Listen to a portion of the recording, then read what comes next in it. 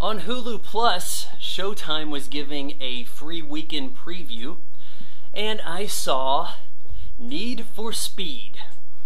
And I'll tell you right here, it was much better than I had expected it to be. This trounces Furious 7.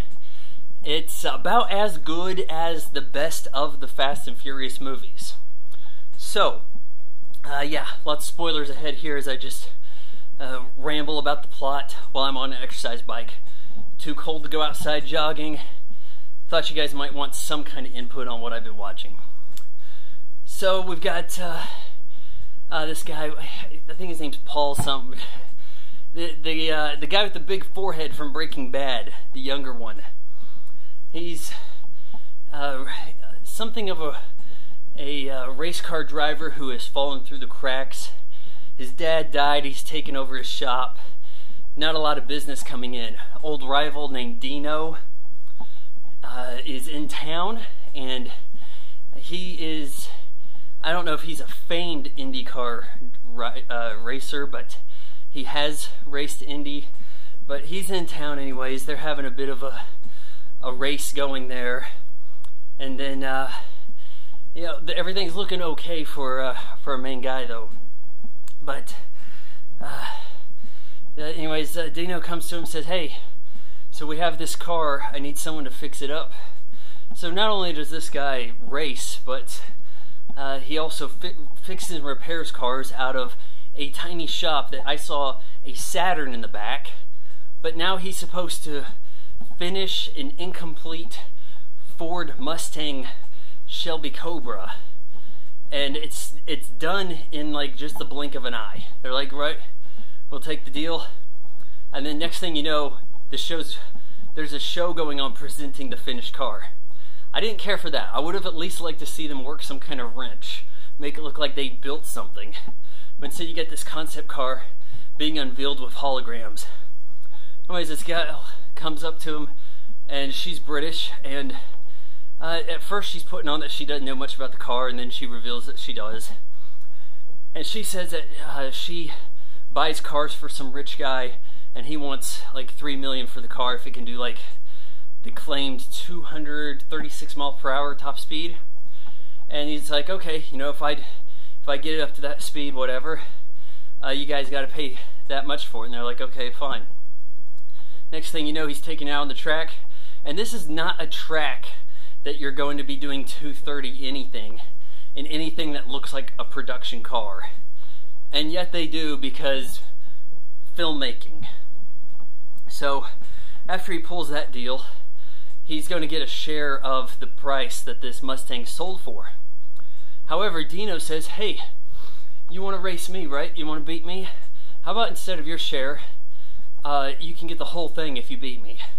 But I beat you, I get your share." And he's like, "Okay, fine." And he's like, "Why are we racing?" He goes, "All right, come over here."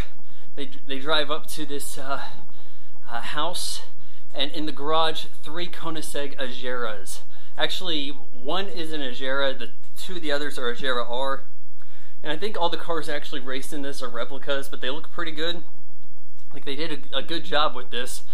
This has Steven Spielberg on as producer, so it had the money to keep pace and look well produced. This is actually one of the better looking shot digital films I've come across. I think it's shot on a Canon C500.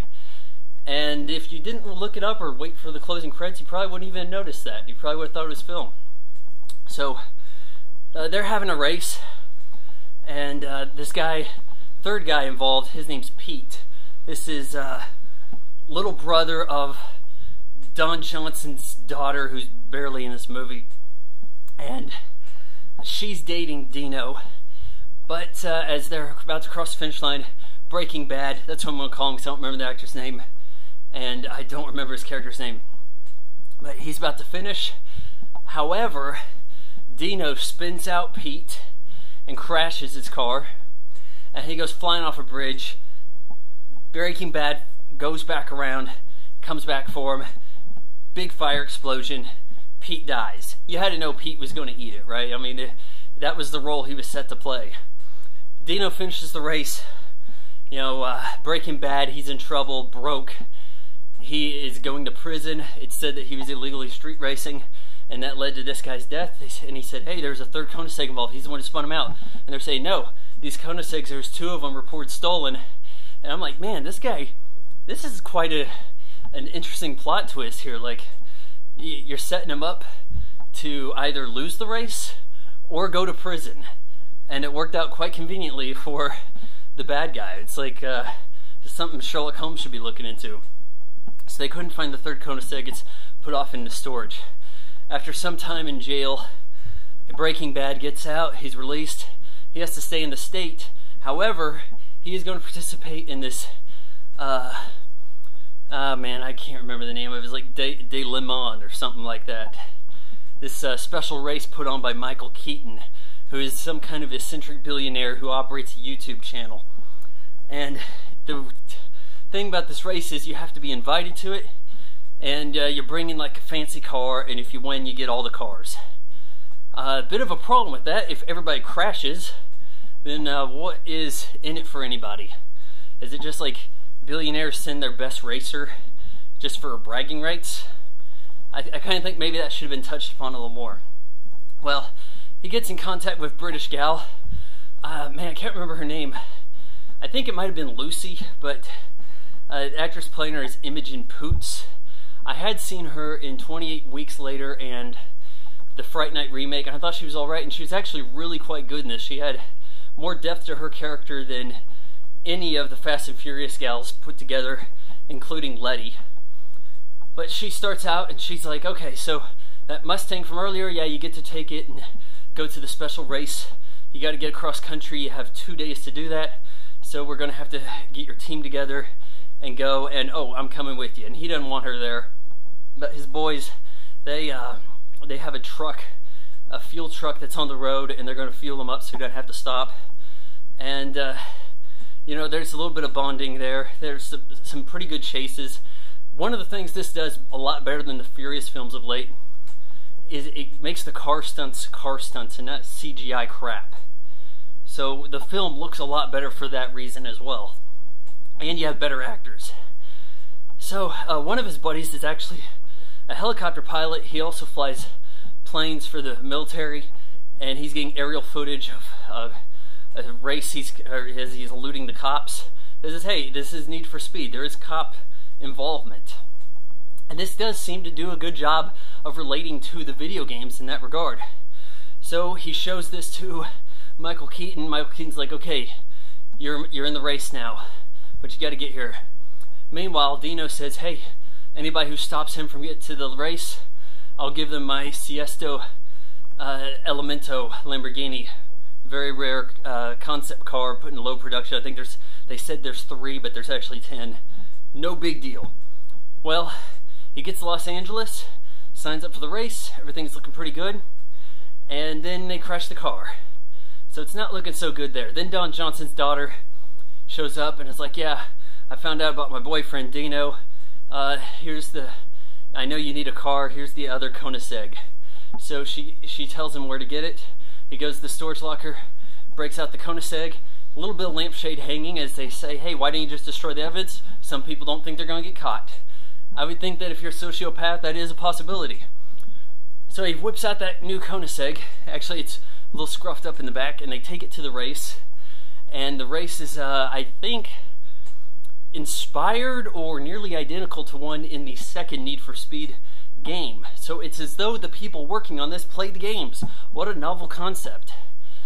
So they're headed off, and at the starting line, there's a P1, and yeah, the cars are different than in the second game because the car didn't exist. P1, a Veyron. It's a base Veyron, but it's dressed up to kind of have the paint scheme of a super sport. There is the Sesto Elemento. I mean, it's a pretty good group. The Celine S7 is probably outclassed as it's like a generation behind. Anyways, pretty good action here. Though the cops are involved because they're looking for Breaking Bad's character as he violated parole. And the cops have like all these traps set for them. And you're thinking, okay, surely somebody died in this. All these cars are getting knocked out of the race. But I guess not. Because it's like, well, the prison sentence wasn't that bad. I mean, Breaking Bad wins the race. He even turns around and helps Dino out of an explosion, showing that he's the bigger man, but he still finishes the race. And I'm thinking, though there are no ramifications for it, the rich guy who loaned him the Mustang is probably upset. He ruined his Mustang. There's no cars really to collect for winning. I guess he might get that kind of seg. I think that cars used, it depends on the state, used in illegal street racing get confiscated by the police in these kind of matters. So we don't even know what Michael Keaton does. Like, it'd be kind of nice if he just said, yeah, you did a good job winning, here's $12 million or something like that and make up for all these cars. But, you know, Breaking Bad, he eventually gets out of prison. I think he only serves a few months, despite all the police assault from, I mean, surely they took some damage from these vehicles. And there you go, the British girl's waiting for him. So this whole time he had his eye on Don Johnson's daughter, gets Imogen Poots instead. And I thought that she was quite an endearing character, and though I can't remember Breaking Bad's character's name, he had a good charisma to him. Even his crew, I could tolerate them. There were some antics there. There were some stunts where I'm kind of surprised that people are climbing on vehicles at high speed, and it looks like the actual actor's doing it. I know you got that guy from this Mr. Robot on USA I don't watch. But you know what? There's really not a whole lot to complain about. A video game movie, to actually have some kind of logic behind it, plot twists, interesting developments. It's quite impressive. This is one of the best video game based films I've seen. Surely you've seen. I give Need for Speed 3 out of 4 stars.